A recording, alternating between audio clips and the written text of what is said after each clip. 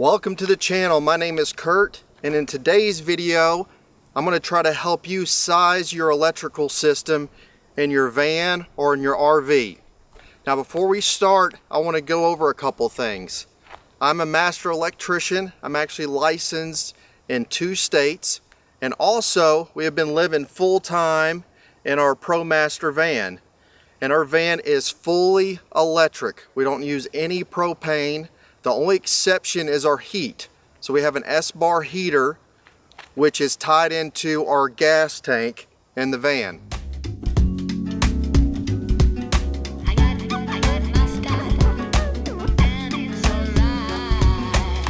Alright, now I got my cheat sheet. So let's go over what we use in the van. So what items we have in the van that need power. We have a 75-liter Dometic fridge. We have a single burner induction. We have an Instapot. We have a water heater, which is an ISO temp 5.3 gallon. We have a water pump. We got lights. We got a computer. We got a couple iPads. We got a couple cameras. We got a couple phones. We got a couple battery packs and max air fan. Composting toilet has a little fan on it. So we got quite a bit that consumes power in the van. So let's now talk about what we use to power those items. So our system, we have 3 100 amp hour Battle-Born batteries. So these are lithium batteries. We have 300 amp hours, and how we charge them is through 2 means. One of them is solar. We have 525 watts of solar, and the second mean is through our DC to DC charger. So while we're driving, it's charging the batteries. Now how we convert the 12 volts to 120 is we use a Victron Multi-Plus 3000, which we love. The thing's been really flawless. It's very efficient unit.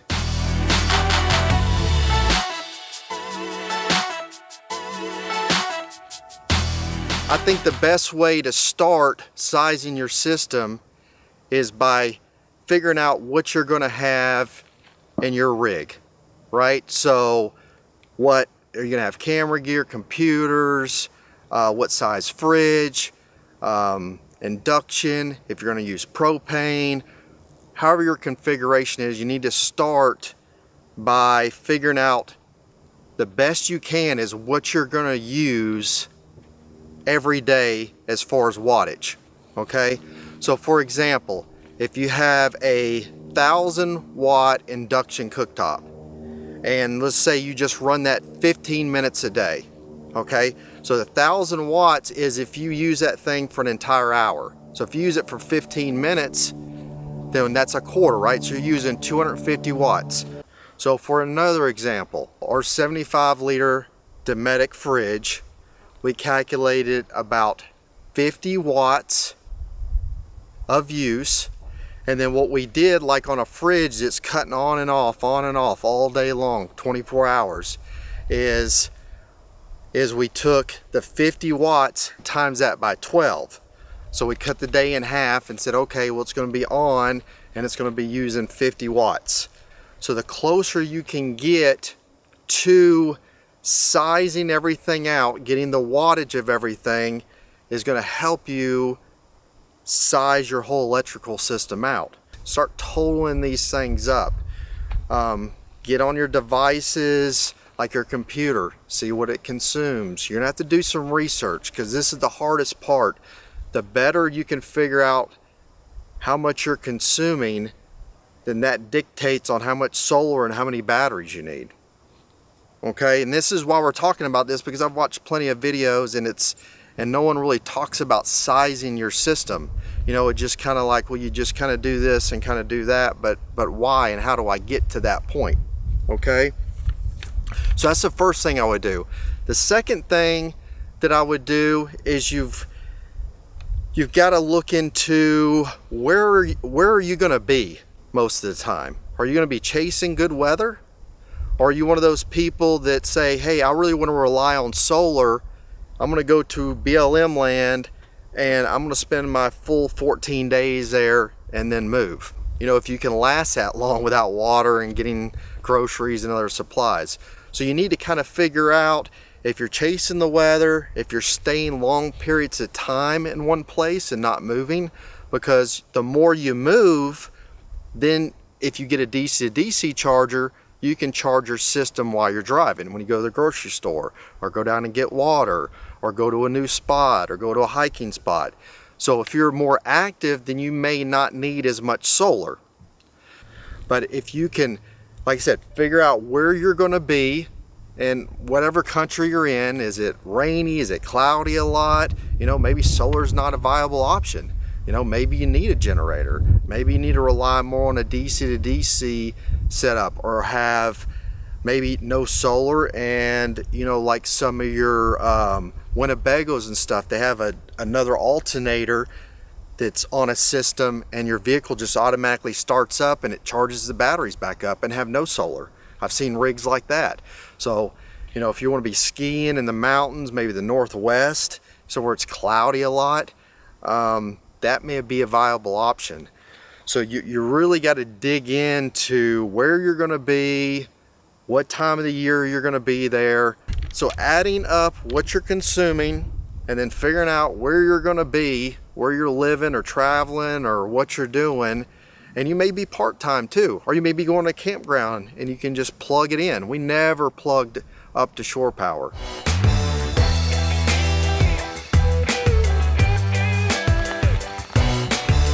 All right, now let's really dive into the solar aspect of it.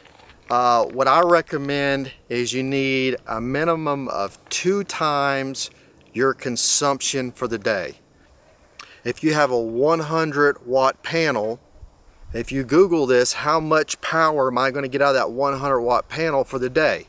So it's going to tell you, well, just times that by 4 hours out of the day, out of the 24 on average. Now what we've seen as low as 2 hours a day getting that full wattage. So basically we'd only get 200 watts for the entire day, or as much as 7 hours. So 700 watts for the entire day on that 100-watt panel. So you have this huge swing in solar. So we got 525 on the van. So 525 times 4 is 2100 watts.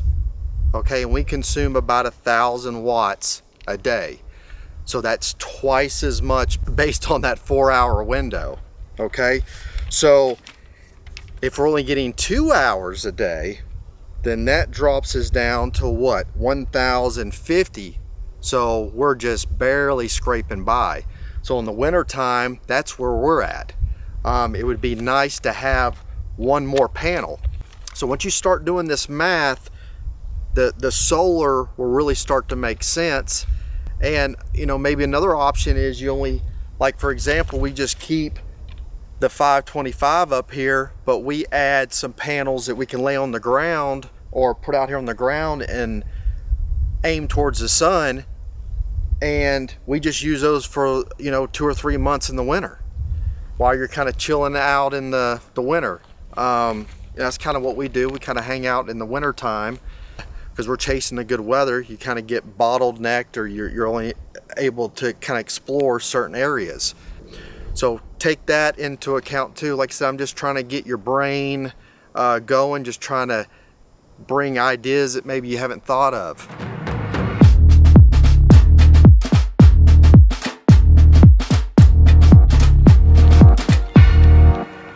So now onto the battery part. Okay, so you kind of figuring out your solar. You're figuring out if you want to have a DC to DC charger. Let's get on to the battery part.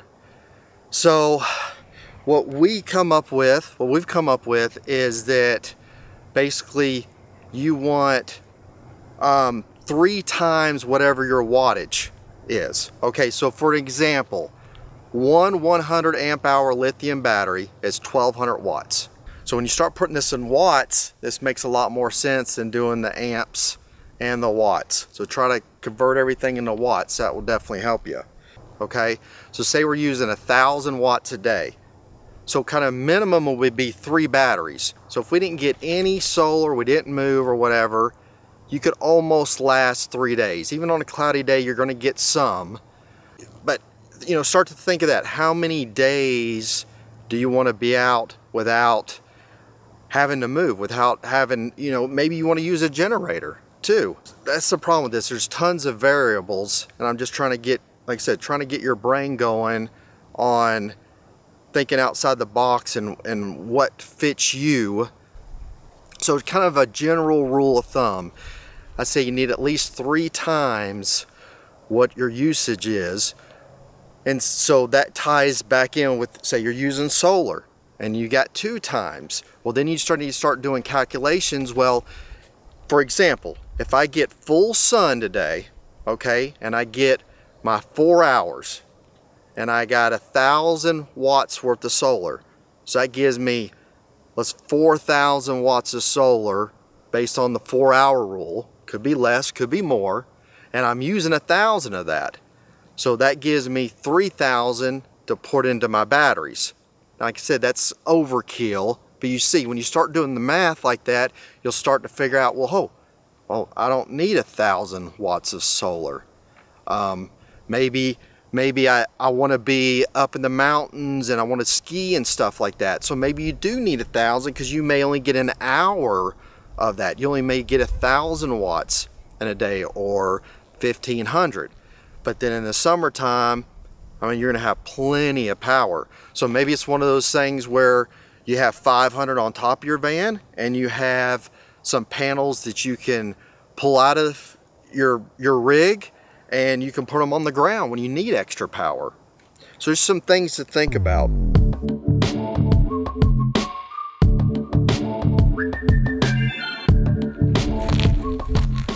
All right, now the last thing I want to talk about is setting yourself up for success to expand your system. Most people build their electrical system out on budget, but if you didn't have to worry about a budget, by doing all those calculations, you know, do your minimum and kind of do your best case scenario and your worst case scenario, and if you can kind of go somewhere in between or kind of trend towards the best case scenario, then you can always add to the system later. For example, in our van we have 3 batteries. I have room to add another battery. On top, I could add another panel. I pulled an extra wire up on the top because all the walls are finished and it's not easy access up to the top. So you may want to pull an extra wire so you can expand, or hey, if the wire up there that you have is bad or damaged or whatever, you have a spare wire, then tearing your rig apart. With the solar, I highly recommend when you build your original solar panel system to get an MPPT solar charge controller that's sized just for that system that you built. Because a lot of people don't realize, say you have rich solar panels, okay? So you got 100 watt, so you got 3 or 4 of them, doesn't matter, okay? And then you want to go and get some briefcase style, or you want to get an additional maybe panel that lays out on the ground. Well, you got to be careful, because if you add that later, you may not find a panel that meets the voltage of the rich solar. On the van here, as I talked about, we have one 325 watt Panasonic panel and we have 2 rich solars, so they're different voltages. You can't put all 3 of those panels on one solar charge controller because the voltages are different. So we have the Panasonic going through one unit solar charge controller, and we have the 2 rich solars going through another one. So that kind of makes sense, right? If you're designing your solar panels, go ahead and get a solar charge controller just for that. So if you expand down the road, if that panel, they don't make that panel, or they change the voltage, or you can't find something comparable to the panels that you have, then you're kind of SOL if you bought a bigger solar charge controller, right? So it's kind of a waste of money. It'd be better to leave a spot, run an extra wire, So if you expand, if you add one on top, or if you want to lay one outside, or mobile panel, then you can size your new MPPT to that new solar array that you're setting up, and I think that'll work out a lot better. So one more thing I wanted to mention about like the panels is get top of the line panels is what I recommend, because you're limited to space on top of your rig. So why not get as much power as you can out of a premium panel than cheating yourself and not getting the full benefits of the square footage that you have, right? So if you go into, for example, if you go into a supply house and you're gonna buy panels, these guys are gonna talk you into being, oh, well, you need to kind of do the watt to dollar amount ratio. What's your best bang for the buck for the panel? Well, yeah, man, that's okay if I'm on 5 acres or I have a house with, I have plenty of space up on the roof and I'm not worried about that. But when you have rigs like ours where you're very limited to space, I think you need to get the best panel you can. And just a little helpful advice, Panasonic is the way to go. This is a HIT panel, and now they've changed names. I forget the new series of panel. Easy to look up. Just get you a Panasonic panel. You won't go wrong with it. And just look at the chart. I mean, the chart's amazing how much power this thing will put out after 25 years.